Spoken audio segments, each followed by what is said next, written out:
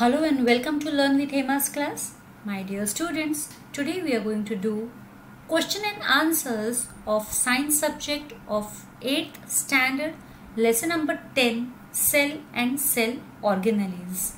So now I have come up with the question and answer section, and I shall be uploading the question and answers of almost all the subjects. So do not worry, even in this lockdown period I am there to help you.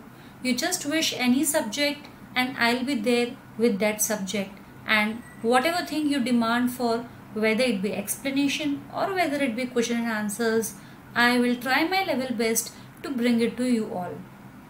Before going ahead, just one small thing which I always ask you, just hit the like button, subscribe to my channel if you are new to it, also do share it with your friends. So let's move ahead. Learn with Hema. So 8th standard subject general science lesson number 10, topic cell and cell organelles. So only question answers we are going to do. First question is, who am I? I am an ATP producing factory. Answer is mitochondria. Second question, I am single layered but maintain cellular osmotic pressure. Answer is vacuole. Third question, I support the cell but I am not a cell wall. I have a body resembling net. Answer, endoplasmic reticulum, that is ER. ER is the short form of endoplasmic reticulum. Fourth question, I am a chemical factory of the cell. Answer, mitochondria. Fifth question, leaves are green because of me.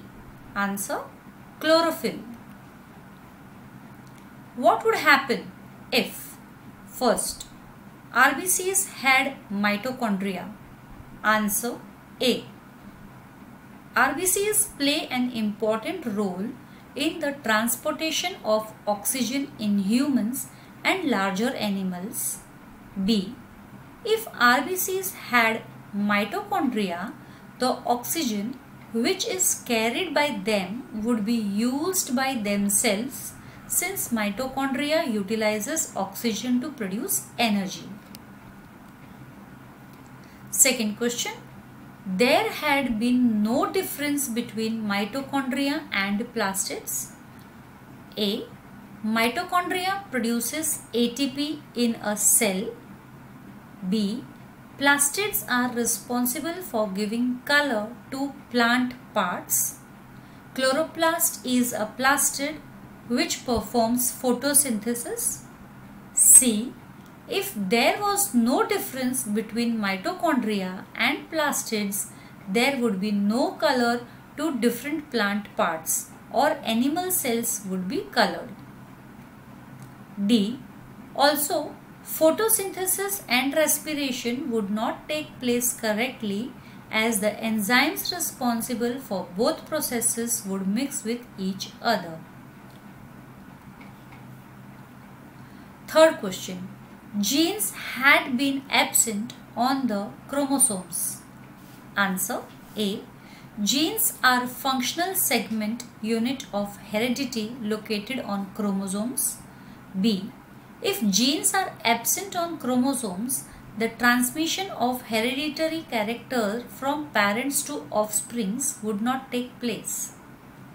Fourth question, plasma membrane had not been selectively permeable. Answer A. Plasma membrane being selectively permeable allows some substances to enter the cell, while it restricts the entry of some others. B. If the plasma membrane had not been selectively permeable, harmful substances and waste products would enter the cells. Example, carbon dioxide, that is CO2. Fifth question, plants lacked anthocyanin. Answer A. Anthocyanin imparts purple and blue color to the plant part. B. If anthocyanin pigment was absent in plants, the plant parts would be colorless. Question number 3. Who is odd man among us? Give reasons. First, nucleolus, mitochondria, plastids, endoplasmic reticulum. Answer is plastids because others are present in both plants and animal cells. Second question, DNA, ribosomes, chlorophyll. Answer, chlorophyll because others are present in both plant and animal cells. Give the function of plasma membrane. A. It separates the cell components from outer environment, thus protecting the cell. B. It is selectively permeable, allowing only useful substances to enter the cell. C. It maintains homeostasis in the cell, that is, outside changes have no effect on the inner cellular environment. Second question, cytoplasm. A. It serves as a medium for cellular chemical reactions. B. It stores vital substances like amino acids, vitamins, glucose, etc. C. Third question, lysosome. Answer A. It destroys bacteria and viruses that attack the cell. B. It destroys worn out cellular organelles and organic debris. This is called as autolysis. C. When a cell becomes old or is damaged, lysosome burst and enzymes digest their own cells. D. During starvation, lysosomes digest stored proteins and fats. Fourth question, vacuole. Answer A. Maintain osmotic pressure of the cell. B. Storage of metabolic byproducts and end products, example glycogen, water, proteins, etc. C. In an animal cell, it stores waste products and food. In amoeba, it stores food before digestion. D. In a plant cell, vacuole is full of cell sap and provides turgidity and rigidity to them. Fifth question, nucleus. Answer A. It controls all metabolic activities of the cell. B. It also controls cell division. C. It is involved in the transmission of hereditary characters from parents to offsprings.